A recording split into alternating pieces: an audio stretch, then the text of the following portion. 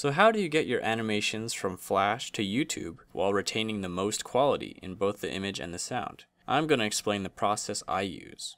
So let's say you have a finished animation with sound and everything, and now you want to upload it to YouTube. Here's the basic process. 1. Export it as a SWF file. 2. Convert it to MP4 using Swivel. 3. Upload it to YouTube. I'll go into each of these steps in detail soon, but you may be asking, why not just export it as a movie file directly from Flash? A few reasons. The way Flash converts its movies is by first exporting it to a Flash format and then recording that Flash format as a video in real time.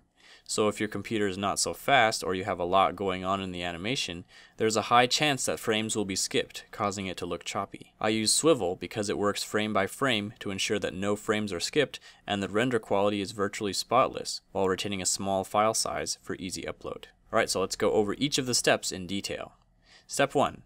Export as a SWF file. Go to File, Publish Settings. Make sure Flash is the only one checked, so in my case I need to uncheck HTML wrappers since I don't need that. Set JPEG quality to 100 and change the settings in each of the audio stream and audio event. Right now it's set to an extremely low quality. This is the default setting that Flash gives you in order to reduce file size. But since we don't need to save file size with this step, we should go as high quality as we possibly can. I usually choose RAW, uncheck Convert Stereo to Mono, and sample rate 44 kHz. Click Publish. Now you have a finished SWF file in the same folder as your Flash project file.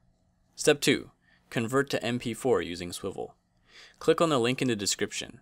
The people at Newgrounds made this program to help the animation community, and it's available as a free download. Click on your operating system.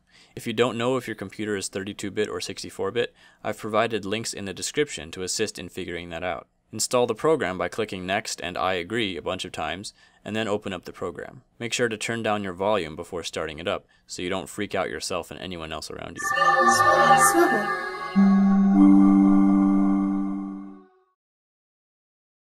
Click Add. Find your SWF and click Open.